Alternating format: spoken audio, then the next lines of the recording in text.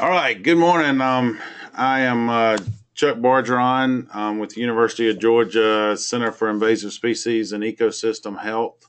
I'm one of the creators and I guess the manager of the EDDMapS project and all of its sub projects. And Laura Van Riper asked me to come on and set up this webinar and go over how the advanced query tool works. And so I have got some canned examples that I'm going to show you that were all tested and double tested and all worked as of an hour ago. So hopefully we'll all work now. And then I will open it up to any questions, primarily focused on the advanced query tool. But if there's other questions related to EDDMapS in general, then I'll be glad to field those as well. So for those not familiar with the advanced query tool, it is a feature that's in EDDMapS to basically pick up any of the questions you would like to ask the database that are not, just general distribution maps. And so to access that page, either from EDDMapS Midwest or the EDDMapS homepage, you click on the Tools and Training tab up here at the top, and then Advanced Query Tool is the next to the last option under Database Tools. And so if you click on that, then you get a page that looks like this with a bunch of blank fields. And what you can do on this page is any combination of these fields. So, just for a quick example, I know that Monica Chandler with Minnesota Department of Ag has a fair number of reports in EDDMapS. So I can go on and say, okay, I want to look at all of Monica's records.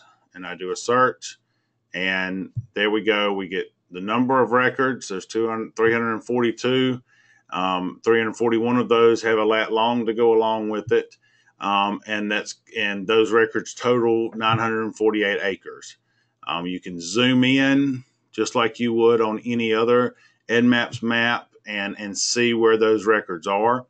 You can click on them to get more information, and then click on them again, and it takes you to the actual record. The download options, the CSV, the KML, the GPX, and the shapefile options are all here. If you have not used those recently, when you click on that record now, it's going to pop up and say you will receive an email with instructions to download the requested content. And every 15 minutes, the server runs and processes those requests, and you will get an email that looks like this, that says, we've prepared the data download, and here's the link to download it, and that link will be active for another 30 days. And in that process, if you had trouble with that process in the past, that process has been changed the way it runs, and now it runs. And if it doesn't run, we get an error message letting us know that it didn't run for some reason. But it runs every 15 minutes. So within about 15 minutes of you making the request, then you should get the email. To back up one. If I said, okay, well, I want to look at everything that Monica did, but I also want to look at everything that Laura has reported, then I can get that results. Laura doesn't have very many reports, but we can see it added a few to what we had before. And then again, all of those same options are available. And you can keep adding people if there's a group of folks that you're looking for, when that all collected data on a group. This is just verified data. Anything that has not been verified, checked off through the system, will not show up here. Another query of interest is, let's say, okay, I want to look at everything entered since January, everything that was entered in the EDDMapS since January 1st for Minnesota.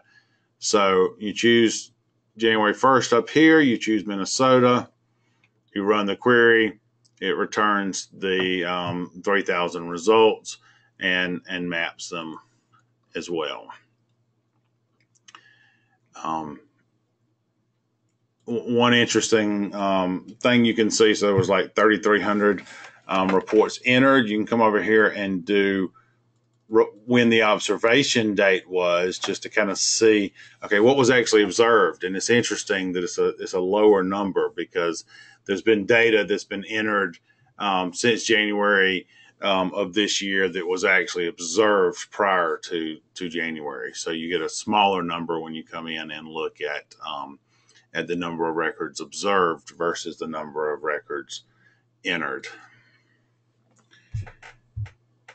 Another, query of interest, let's say, okay, I want to look at Oriental bittersweet. This species list, it includes everything in EDDMapS, and you have to you start typing the name, and it will do the it'll do the search. You can search by scientific name or by common name, and it will populate that field. After you start typing 3 characters, then it'll start looking for what you want. But if you keep on typing more, then you'll be more likely to get to your answer quicker. And so, okay, I click on that, and that gives me, okay, well, here's all of the Oriental bittersweets records that are in Minnesota. And as you can see, they're kind of clustered, obviously, along a couple of areas. One thing that this really can be useful for is finding, a quick way without, especially if you're just looking within your state, where some of the hotspot populations are without having to dig through the data for the surrounding states. That also could be limited by county. I think it's, so if you put in Ramsey County, then you're going to come in and you're going to get even a smaller set of the data just that are located within that county. If you go back, sometimes it's going to save your results here. So like state was saved on that, but let's say, I want to, while I'm here, instead of going and digging through to find the full distribution map, okay, I want to look at Oriental bittersweet distribution nationwide. So you can go back, make sure state is not chosen here, and get all 17,000 results for Oriental bittersweet, across the whole U.S. And so, same map that you would get on the distribution page, but if you're here and you're looking for some data, then another way to pull it out. A question we get asked a lot, let's say you do some kind of campaign and you're pushing the public, or you've got a group that's going out and looking for things over a period of time. So let's say, you ran this campaign in April of this year, and where you were really pushing people to report things. And so you want to see how many records were reported in April of this year in Minnesota. And so, very quickly you can see 163 records, and you can get, kind of distribution of where those are. We get asked questions a lot related to numbers, and, what you quickly see here is the map, but as valuable as the map is this first line up here, which is the number of records that were actually submitted in that time period. So I was just going to go through a few more examples of different ways you can look at things. One is, okay, well, I want to look at Minnesota, and I want to look at everything in Ramsey County. And so, okay, well, there's 3,900 records that show up in Ramsey County.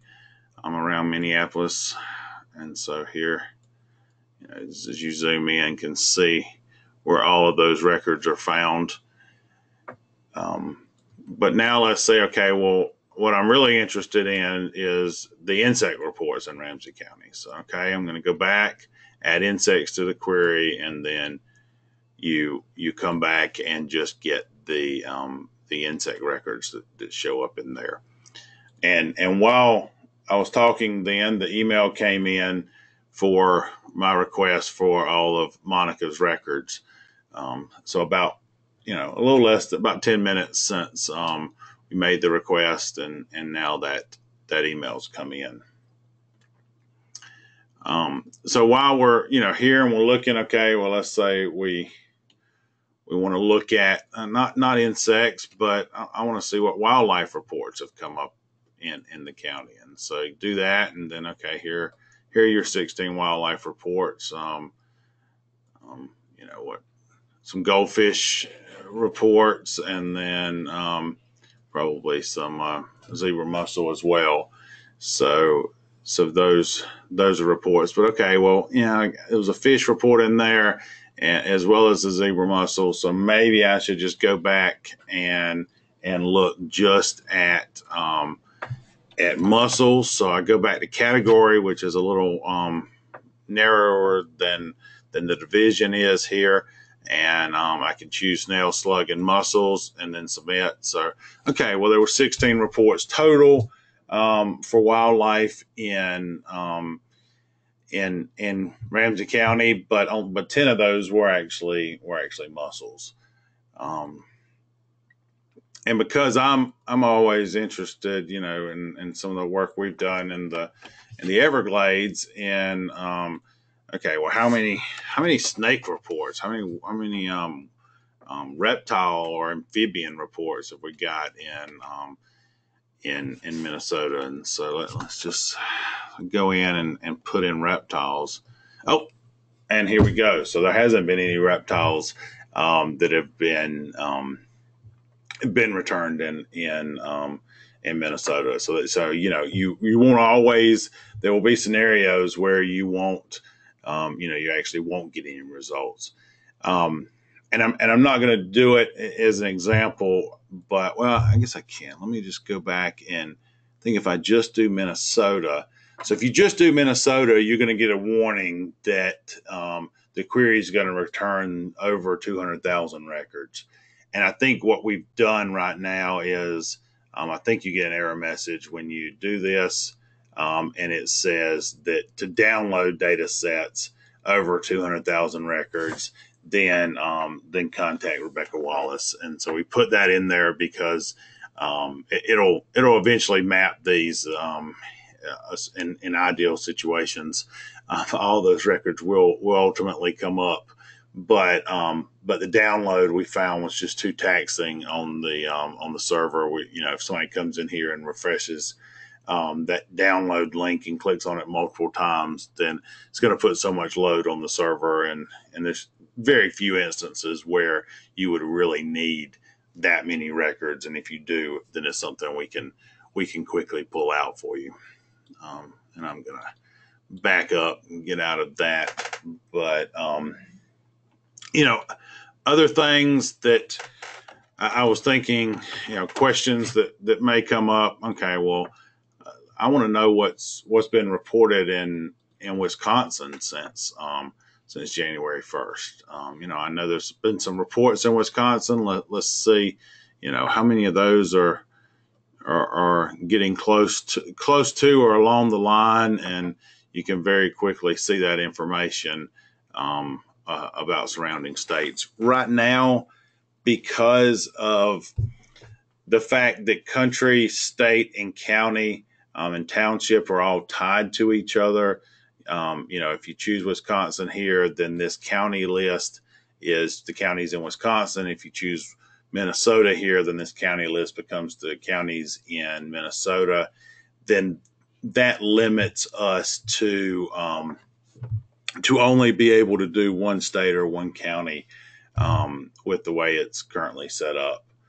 Um, One thing that not something I had looked at before, but as I was preparing this, there's an option here for habitat, and so let's look at everything that was listed with the roadside habitat, and hey, you're going to get 84,000 records that are um, roadside records, and so there is some ways to pull out specific information like that from the database and really dive deeper into it. And I think probably because that other query was running, it's going to take a few minutes for this one to pull the data up. But there it goes; it's starting to come in now. Um, so while this is loading, so going back to the previous page on different ways that you can look at things, different ways you can query things. This feature is something that's been in EDDMapS for a long time. You do have the potential to ask crazy questions of it and really slow things down. So it's one of those things that it's there and we publicize it, kind of on an as needed basis, just because, it's not a functionality that every user needs, but when you're really trying to dig deep into the data and figure out more than just where a species is, then it's a very useful tool. So I guess, do y'all have any questions? I can keep going on this all day long, but if there are specific questions or scenarios that y'all would like me to talk about, or questions that it should be able to answer but it can't currently answer, um, then speak up or type into the question box. Let me see how I can. I have a question. So for the different ways you can download the data, can you talk about the different formats a little bit and the pros and cons, and what kind of data you'll be getting if you download it as a CSV? You're going to get 50 columns worth of data, things like that. Right. Yeah. So the and I'll answer the other question that came in kind of at the same time. So yes, let me do a query and go back to that page.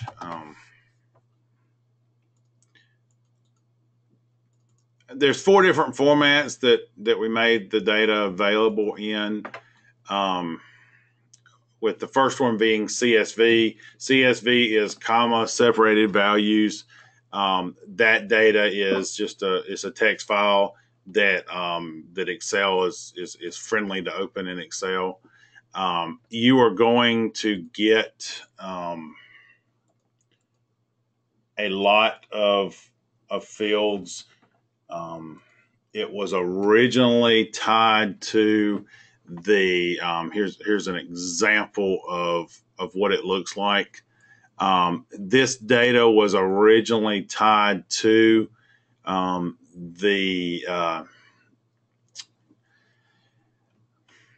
the North American Invasive Species Management Association standards. I think we have updated this where now it's more of just kind of a dump of the fields in the database. But as you can see, there are a lot of fields. You're going to get a lot of information, and there's going to be a lot of fields that are here that you may not have any interest in. And so, the quick option is to just go in and, okay, I'm not interested in this section township range quad because there's no data in there for any of the records I downloaded. So I'm just going to quickly delete those fields. From time to time we get requests to add more fields, and that's something that we can we'll be glad to address, on a kind of an as needed basis.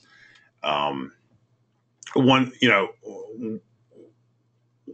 one user recently, for some reason, infested area and the units were in gross area and the units were not separated on this download. Um, and so obviously that to do any calculations, you need those separated. So there's little things that fall through the cracks sometime. And so that was pointed out to us, and we updated it and made that um, available. The shapefile in most cases would be the other format you would primarily use. Um, I think because of the way we are writing shapefiles, that you end up getting two layers. And because I'm on a Mac, I don't have EDDMap on here, but you end up getting two layers, one that is a point layer and one that is a polygon layer. And my understanding is that you can combine those two in ArcGIS, but the way we have to write them, you can't get both of them at the same time in one file. And KML, Chuck, yes. yeah, just before you move off shapefiles, just a reminder to DNR staff that we do have shapefiles for the EDDMapS data on our internal quick themes layers. So if you want to look at invasive species data in ArcGIS, you don't have to go through the process of downloading it off EDDMapS Midwest. You can just open up ArcMap, go to quick themes, search for invasives, and there's several. There's an aquatic invasives layer and a terrestrial invasives layer, and you can open those up, and it's got the points and polygons on there. Right. And that's updated. Is it nightly or is it weekly? I think every 4 days. Okay. And so yeah, so I would, you're going to get a better shapefile probably through that interface through your ArcMap than you would through this. Um, it's hard to write shapefiles on a server the way we're doing it, and so there's some limitations there. KML is the Google Earth format. So if you're using the Google Earth software and you want to be able to map things on it, then that is the file format for it.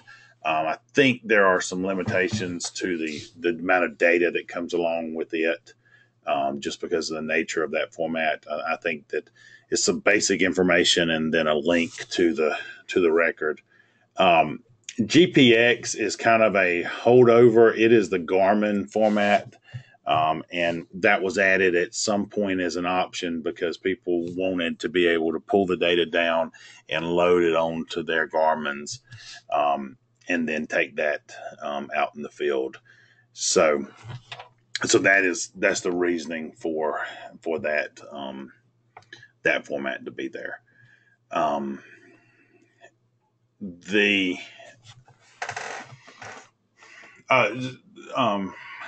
Dave Schuler asked a question: can anybody who uses EDDMapS use these tools, or do you have to have specific rights? Anybody who's using EDDMapS can use these tools. You have to be logged in to be able to request the download. So that way, mainly what we've run into is a bot that is indexing the site would hit those links and then go through every number and slow down the site for everybody else. And so that's why those are limited to you having to be logged in to do those requests. But the general query that's available to anybody is only publicly available data that you get returned in these queries.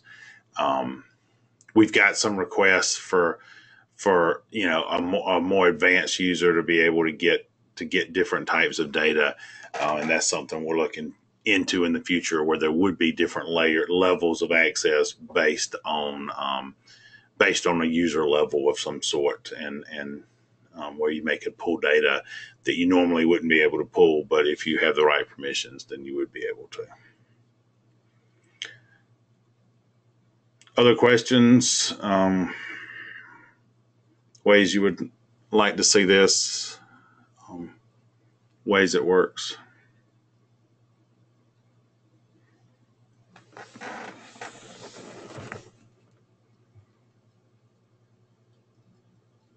Um, if we aren't getting other questions, maybe you could go back to that tools and training material page and just highlight if there's other tools on there that people might find handy. Yes, and we are in the process of revising this part of the page. There's a couple of there's some outdated stuff on here that needs to be updated. This handbook right here, which was a document we put together, I think almost 10 years ago. There's some really good information in it. There, when you really, especially, when you get into, digital cameras part and how to take pictures and some just general information on going out in the field, what you should carry, and even some basics on developing a invasive species program.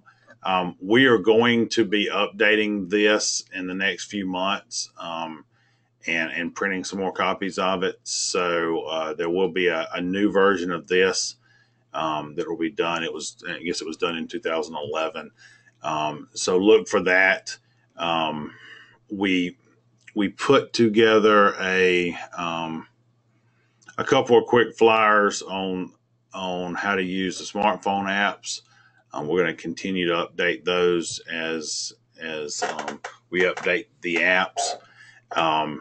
We've got some data dictionary as well as bulk data information here, and a dictionary for downloaded data, what the different fields mean, what kind of data that's stored in them. We are putting together a series of one-page question and answer sheets that will be available on this page. They are stuff like, how do I change my password? How do I use the alert system? How to report negative data is going to be one that's going to be available.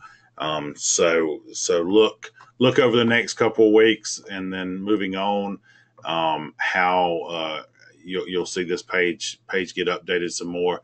There are also, on the main EDDMapS Midwest page, there are a handful of these training PowerPoints that were put together, that are that you can go through, and step by step, and see information on how to do things. These will be added to that, to the tools and training page. Some other things that can be useful is this find a location tool. This is something I don't understand why it's not more built into Google Maps. But it shows you exactly where your mouse is. You can zoom in, and you can change the satellite view, and click, and it will save the latitude and longitude of where you click. So if you need a latitude and longitude for something, this is a tool that is there for that. We've also got tools to convert latitude and longitude from different formats, whether it's degrees, minutes, seconds, decimal degrees, or UTMs. So I think what else is, statistics page just kind of gives you some general overview of what data is in all of EDDMapS. And this was a request that that somebody asked. They wanted to be able to pull things out by congressional districts. So I guess if you needed to report everything that had been reported in Minnesota's first district, and these are exotic and listed as a problem somewhere in the United States, but it's a quick way. You can narrow this down to just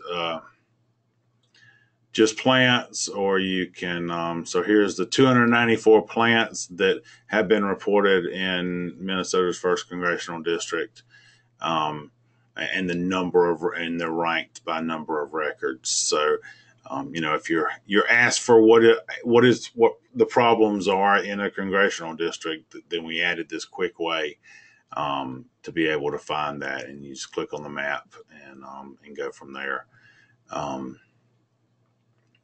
So I think those are probably the most useful tools on here.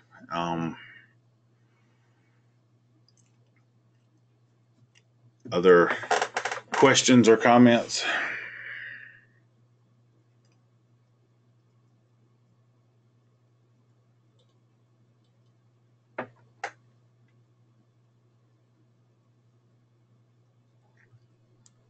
Hi, I work in Northeast Minnesota where we have some really large counties.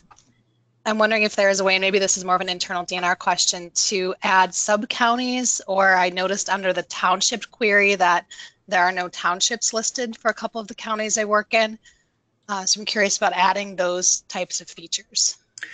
Yeah, probably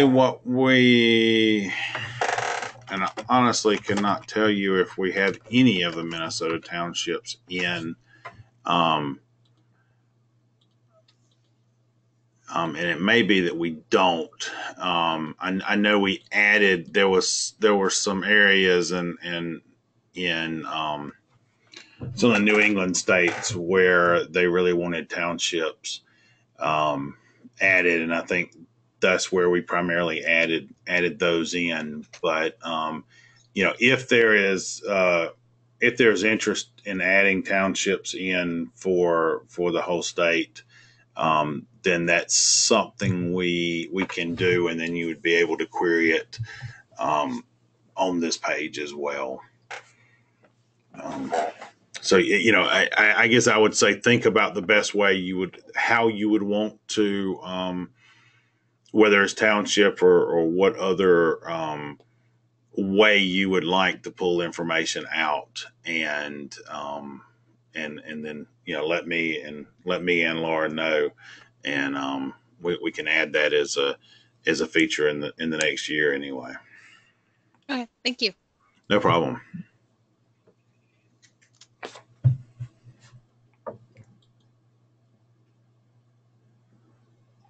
Yeah, and I think, and I did not test this because I'd forgotten that we had done it this way. But we do have the option here where you can query and just show things on, that's what these two layers, just show records that are on Minnesota DNR state lands or Minnesota DNR state waters. And if I'm remembering correctly, that was, so if it didn't fall, when you ran this query, if it didn't fall on that state land, then the record would not, it's limiting to that. I don't think we added a way where you could search for a specific state land or a specific water body as part of this. But that may be something that would be useful to look into in the future as well.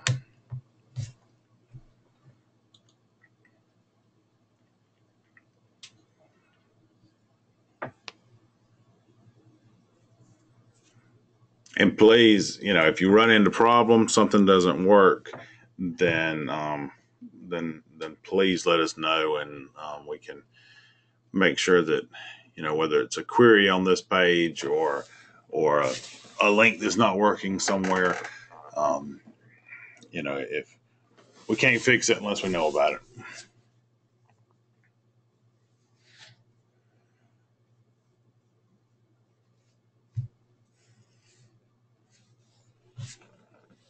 And you can, in these other field, any of these other fields beyond the state, county, country, township, add multiple things. So if you were looking at,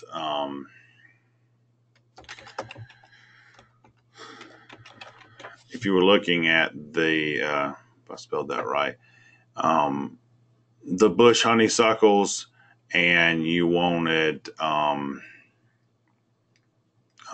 to look at everything.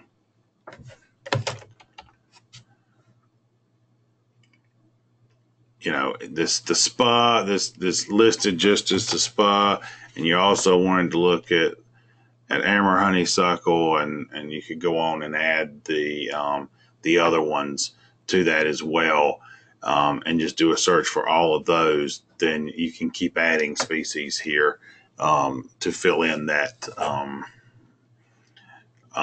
You know, to search, and it's a good way to search for multiple species at the same time and get a map of those species. There are also synonyms in here as well. I don't know if you noticed that as I started typing that in, but as I was typing it, there were synonyms that were showing up. If I can find you an example. So like this is a synonym for this, and so you'll get some of those synonyms as you look for things through this as well. And that's a fairly new feature that was added.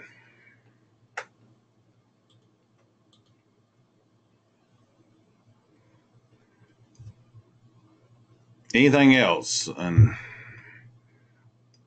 this was recorded, so we will make it available on the tools and training page and on the Bugwood YouTube channel as soon as I can get it converted and uploaded it, so you can refer back to it if you have any questions in the future.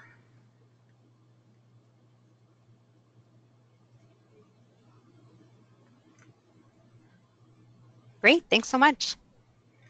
No problem. Thanks all y'all for joining us, and have a good rest of the day. Thank you. Thanks.